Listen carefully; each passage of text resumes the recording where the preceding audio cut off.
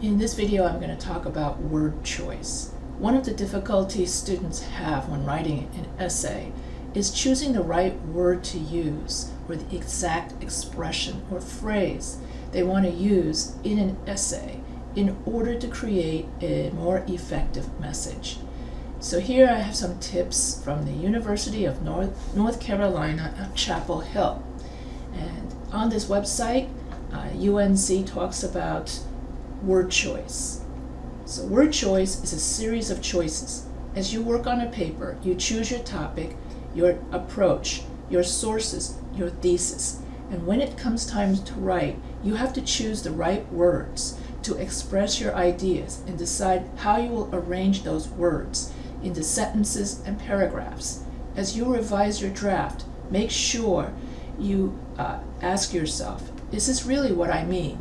Will readers understand this? Does this sound good? Finding words that capture your meaning and convey that meaning to your readers is challenging. When your instructors write things like awkward, vague, or wordy on your draft, they are letting you know that you need to work on word choice. So this handout will explain some common issues related to word choice and give you strategies for choosing the best words as you revise your drafts. As you read further into this handout, keep that in mind. It could take more time to save words from your original sentence than just to write a brand new sentence to convey the same meaning or idea. Don't be too attached to what you've already written. If you are willing to start a sentence fresh, you may be able to choose words with greater clarity. So if you write a paper that makes perfect sense to you, but it comes back with awkward, why, you wonder, are instructors so fond of using terms like awkward? Most instructors use terms like this to draw your attention to sentences they had trouble understanding and to encourage you to rewrite those sentences more clearly. So here's an example. Having finished with studying, the pizza was quickly eaten. So here you have an example of a dangling modifier. Having finished with studying. So does this mean that the pizza finished studying and ate itself?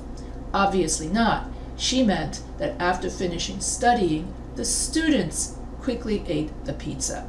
So this is an incorrect sentence because it's missing a subject, because it's who finished studying? The students finished studying.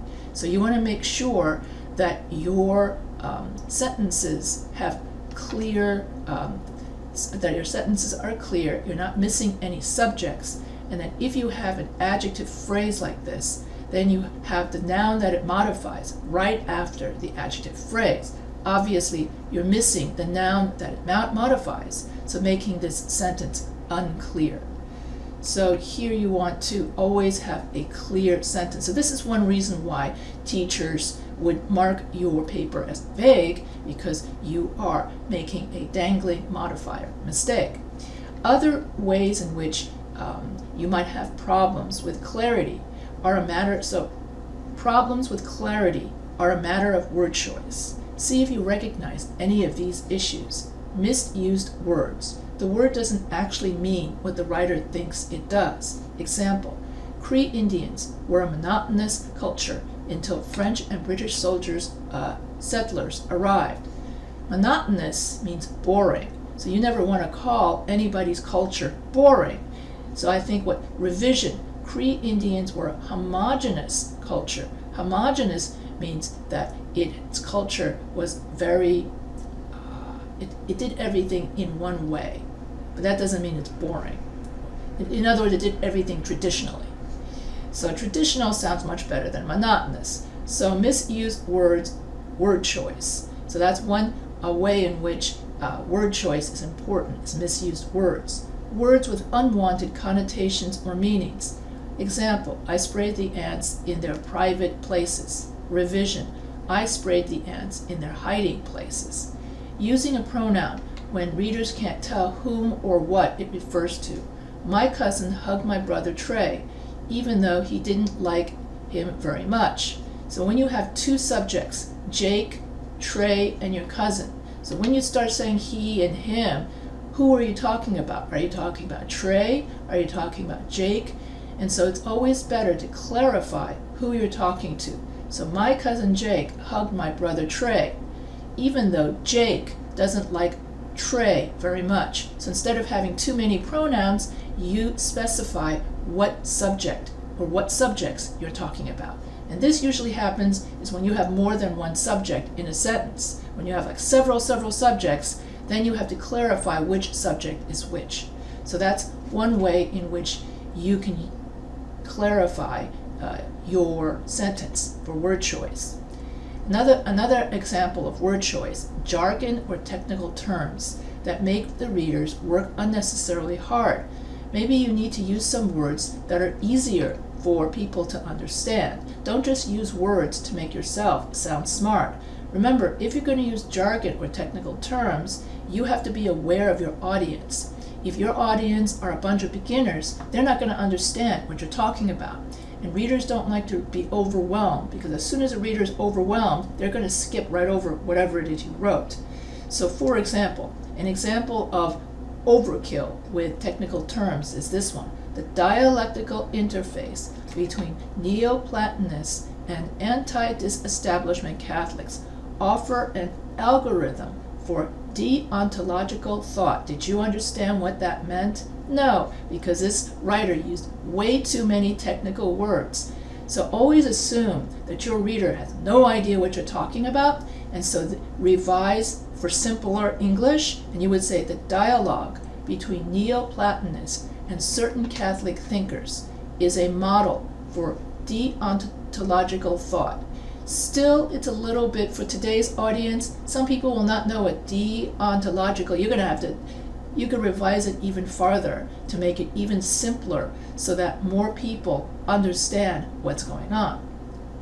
Loaded language. Sometimes we writers know what we mean by a certain word, but we haven't ever spelled that out for readers. We rely too heavily on that word, perhaps repeating it often without clarifying what we are talking about. Society teaches young girls that beauty is their most important quality. In order to prevent eating disorders and other health problems, we must change society. Revision. Contemporary American popular media, like magazines and movies, teach young girls that beauty is their most important quality. In order to prevent eating disorders and other health problems, we must change the images and role models girls are offered. So your revision is a lot more clearer than your example. So always write clearly and avoid loaded language. Wordiness. Sometimes you write way too many words, and wordiness means that you're using too many words in a sentence when you can shorten what you're writing and be more concise. And when you're more concise, then your writing is more efficient. So take a look at these examples of wordiness. I came to the realization that can be shortened to I realized that. She is of the opinion that can be shortened to she thinks that. Concerning the matter of could be shortened to about. During the course of this winter, you could just be shortened to during. And so here are more examples of how you can shorten your the way you speak. Keep an eye out for wordy constructions in your writing and see if you can replace them with more concise words or phrases. And if you want even more tips on how to be concise, you should buy Will Strunk's book on writing style. And I will place this in your classroom so that you know what I'm talking about. Will Strunk, S-T-R-U-N-K. Back in the 30s, he wrote a book about how you can write concisely. In other words, how you can write in very, very short, not very short sentences, but how to keep what you're writing in a concise manner and not be wordy. Also in academic writing, you need to avoid cliches. So it's a good idea to limit your cliches in academic writing. But what is a cliche? Cliches are catchy little phrases so frequently used that they have become trite, corny, or annoying. They are problematic because their overuse has diminished their impact and because they require several words where just one could do. The main way to avoid cliches is first to recognize them. and then to create shorter, fresher equivalents. Ask yourself, if there's one word that means the same thing as the cliche, then find another way to avoid using that cliche and write a better way in regular English so that you sound more professional. If there isn't another way to use that, to replace that cliche, then think to yourself, can you use 2 or 3 words to state the idea in another way, in your own way?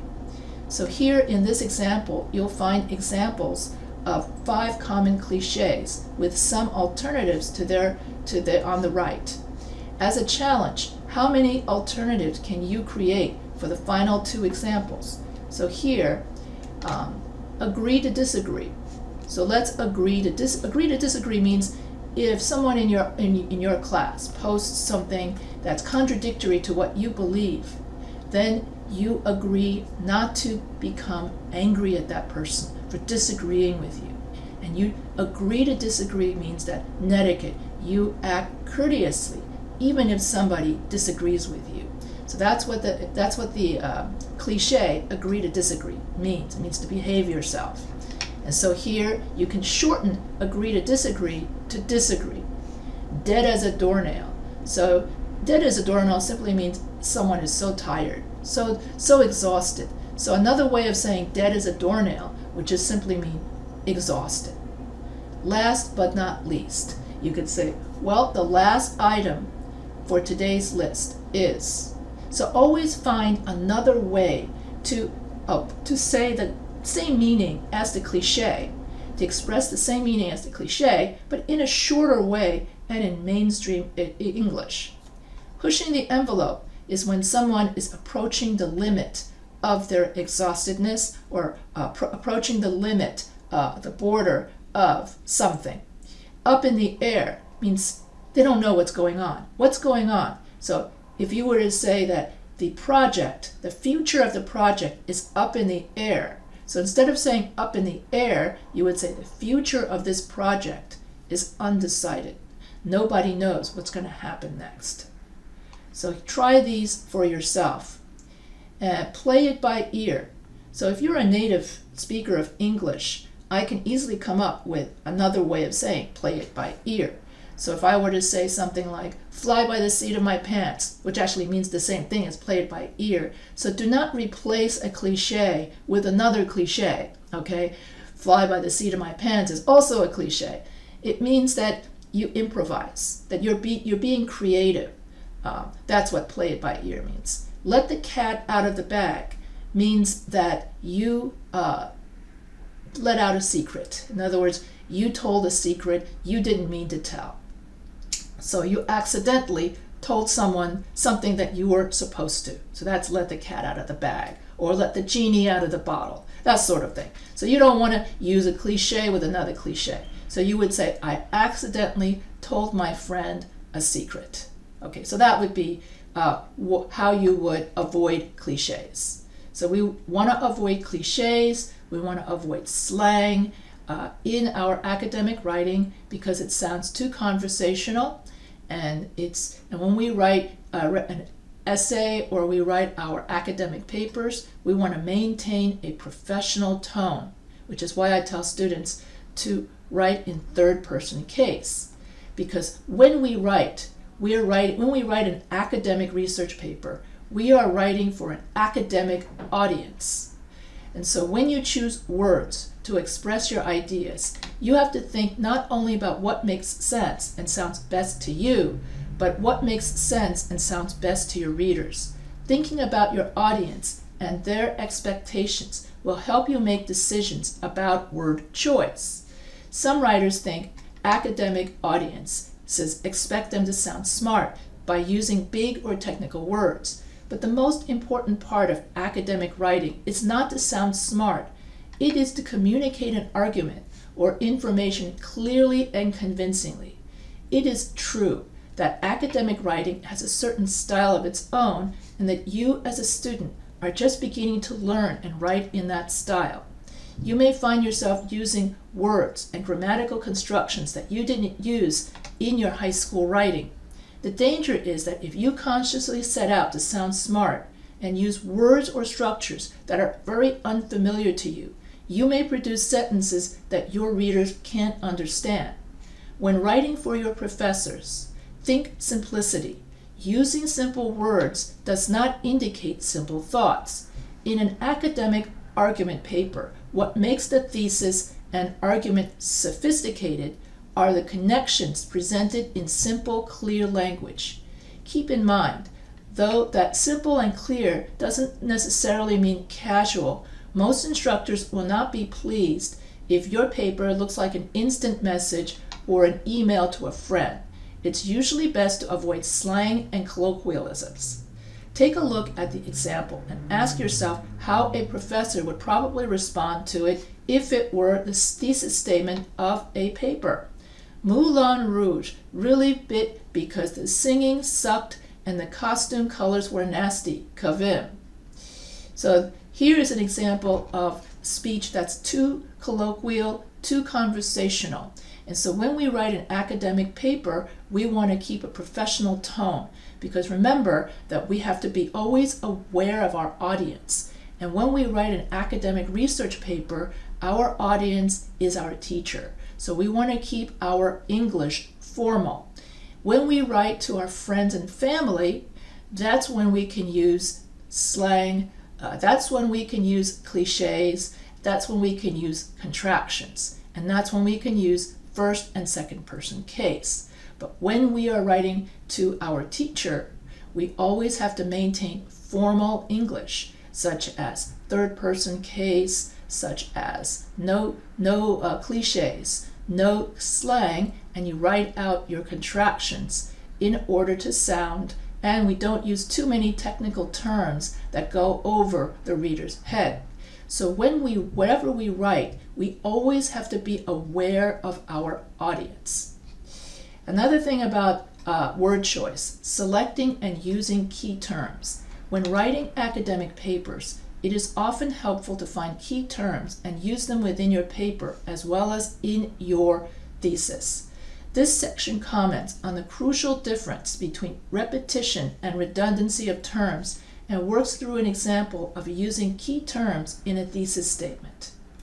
So repetition versus redundancy.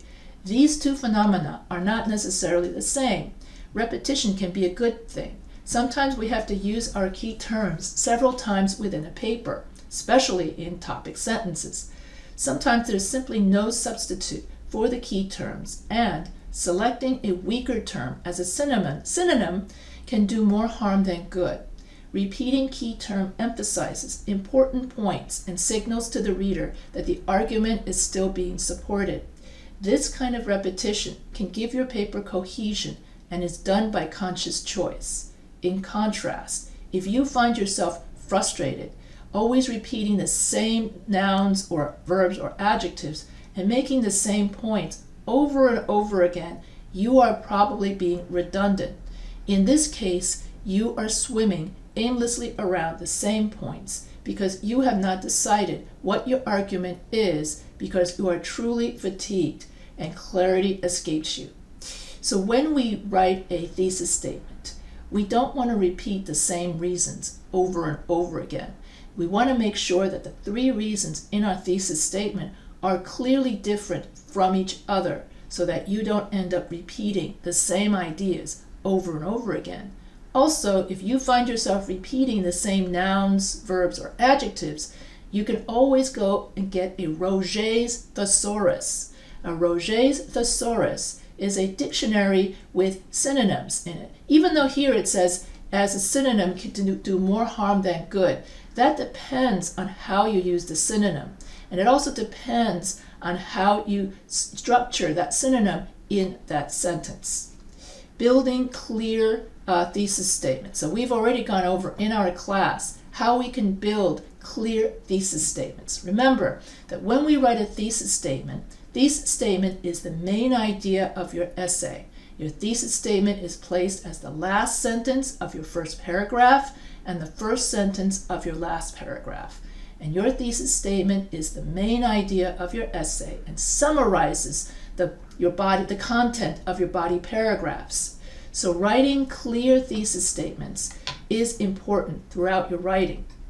So a common problem with writing good thesis statements is finding the words that best capture both the important elements and the significance of the essay's argument. It's not always easy to condense several paragraphs or several pages into one sentence. So taking the time to find the right words is very important in a thesis statement. So here you have 3 examples of version 1. So whenever you write a thesis statement, it's always a work in progress. And it's always okay to tweak your thesis statement many times as you write a paper. So version 1, there are many important river and shore scenes in Huckleberry Finn. So this is a very vague and broad thesis statement. Version 2, the contrasting river and shore scenes in Huckleberry Finn suggest a return to nature. That's better, but still too broad, too thin. What do you mean by contrasting river, and what do you mean by shore scenes, and in what way do these river and shore scenes suggest a return to nature? The answer to that research question then becomes your final draft of your thesis statement. So here, the 3rd draft is the best because it gives a clear picture to the reader of what you mean by river and shore scenes and a return to nature. So version 3, through its contrasting river and shore scenes, Twain's Huckleberry Finn suggests that to find the true expression of American democratic ideals, one must leave civilized society and go back to nature. So this is a lot clearer than simply version 1. There are many important river and shore scenes in Huckleberry Finn. So you could see the difference between how vague and broad the thesis statement is in version 1 versus the very much better version 3, which is much more clear. So let's consider I just went over all of this. Okay. So version 3 is much more sophisticated because it has a return to nature and American democratic ideals. So whenever you write a thesis statement, always make sure that you have a topic, opinion, reasons, TOR. That way you have an effective thesis statement. Strategies for successful word choice. Be careful when using words you are unfamiliar with. Look at how they are used in context and check their dictionary definitions. Be careful when using the thesaurus. Each word listed as a synonym for the word you're looking up may have its own connotations or shades of meaning. Use a dictionary to be sure the synonym you are considering really fits what you are trying to say. Don't try to impress your reader or sound unduly authoritative. For example, which sentence is clearer to you, A or B? Under the present conditions of our society, marriage practices generally demonstrate a high degree of homogeneity. So here you have an example of too many technical words. So you want to make your sentence simpler. So in American society, people tend to marry others who are like themselves. Okay, so this is much easier to understand. Before you revise for accurate or strong adjectives, make sure you are first using accurate and strong nouns and verbs. For example, if you were revising the sentence, "This is a good book that tells about the Revolutionary War," think about book and tells.